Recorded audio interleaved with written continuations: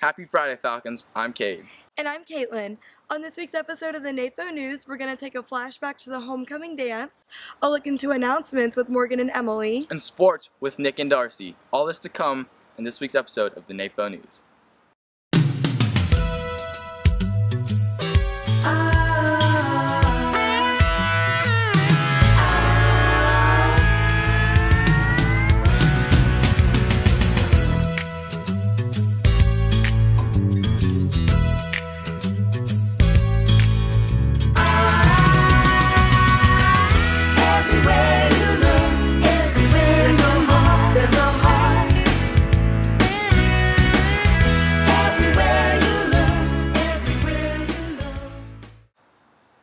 Last Saturday, September 24th, Nation Forward had its annual homecoming dance. There was a great turnout. Thank you to everyone who made it happen. If you couldn't make it, here's a quick recap of the great night.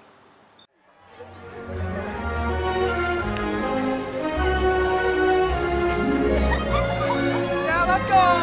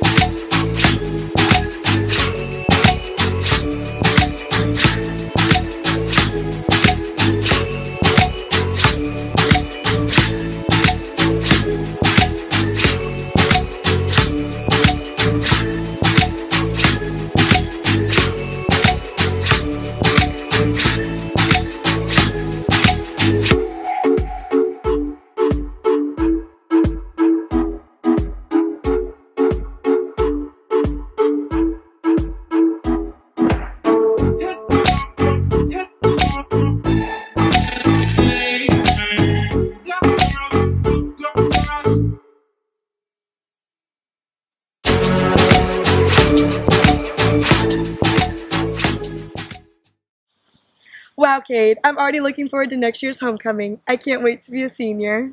Everyone looks great, but before we start thinking about next year, we got some important announcements going on right now around the school. So let's head over to Morgan and Emily to see what's up. What's up, Falcons? I'm Emily. And I'm Morgan with your announcement.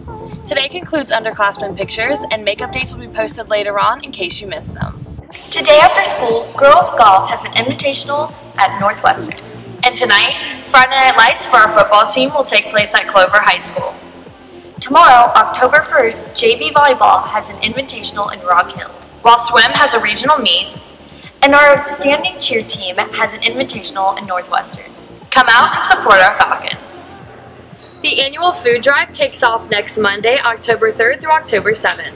Be sure to donate food so you can win prizes, including a Chick-fil-A breakfast. Next Wednesday, October 6th, seniors wishing to take the FAFSA have the opportunity to take part in a workshop in the auditorium beginning at 6 p.m. That's all the announcements for this week, Falcons. Have a sensational Friday. Back to you, Kate and Caitlin. Thanks, Morgan and Emily. From announcing homecoming queen to catching the dub, last Friday night was huge for our Falcons, just adding on to the best start in Nation Forward football history. I can't believe we're 4-1. Let's head over to Nick and Darcy to learn more. Welcome to the Playbook. I'm Darcy. And I'm Nick. This week we'll take a look back at football's homecoming success. Volleyball success this week and a look into swim and tennis. And we got a special interview with two of our cheerleaders.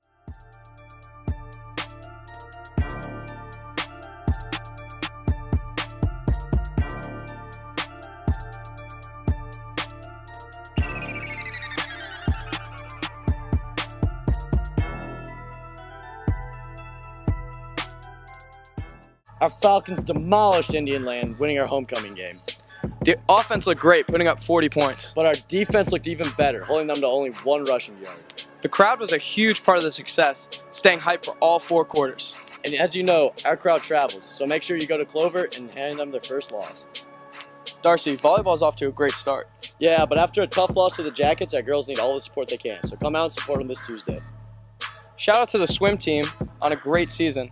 Their last meet is this Saturday, so come out and support them, Falcons. And also this Tuesday, senior night for girls tennis. Make sure you come out and support your seniors in their last home match. Last weekend, the cheerleaders had a historic day, winning the Falcon Invitational.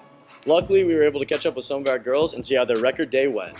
It definitely helps give the team confidence and lets them know that we're having a great routine and that our stunts are hitting and stuff. And it's nice being cheered for because usually we're the ones cheering for everybody. And usually we don't have a lot of people come watch our competitions when we travel.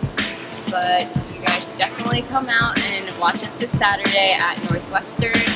Well, this is the first time we've won the Falcon Invitational in years, so it feels pretty good to go out my senior year with a big bang, even though I'm not really participating. And I'm just really happy for my teammates that they're doing so well this season. Well, on Saturday we scored a 326 out of 360, which is pretty good.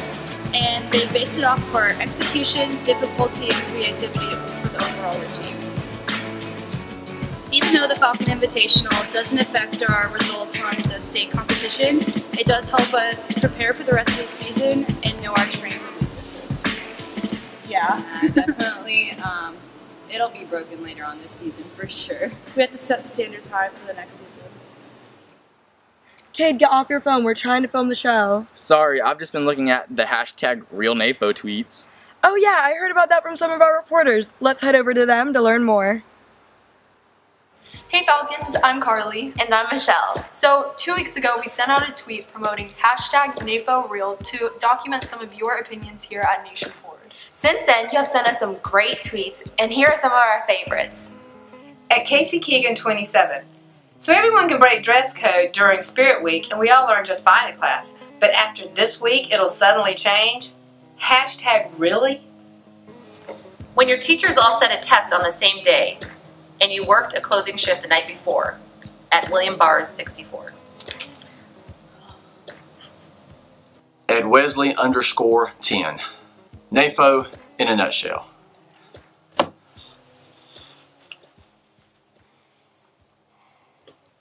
At Bulletproof Taco. This new dress code has everyone having to waste new jeans. At Noah Carter. Who knew Mr. Johns was on the U.S. national team?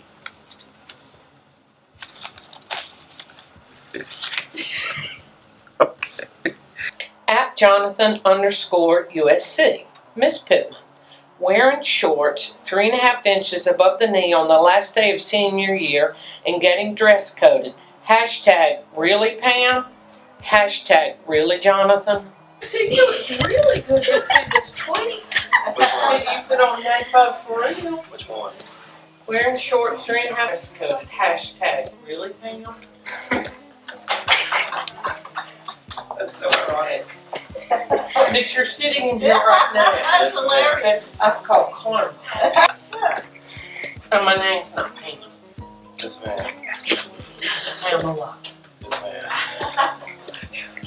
Thank you so much to everyone who tweeted. Starting today, if you would like to be featured on NAFO News, then use our brand new And improved. hashtag #TheRealNafo. Now back to you, Kate and Caitlin. All of our teams are saucing this year. You're right, Cade. Our students work really hard for anything that they wish to accomplish, whether it be sports, band, or even homecoming week. Yeah, even the freshmen brought their A game this past week. With that being said, let's take a look into Spirit Week's 2016 recap.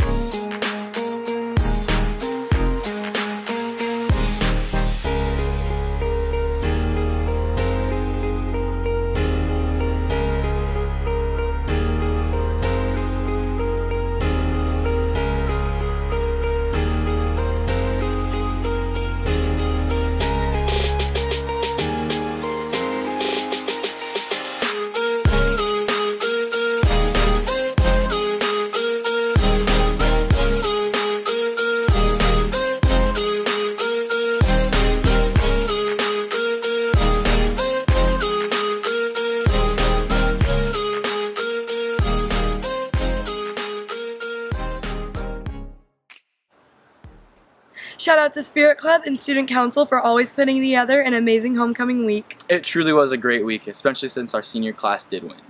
Although the seniors pulled out the big win, everyone looked great. You're right, Kaylin. I agree.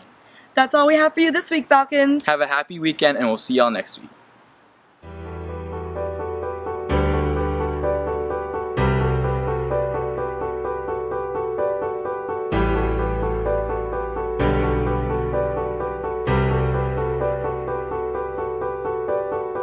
Hey ho, on the road again, moving on.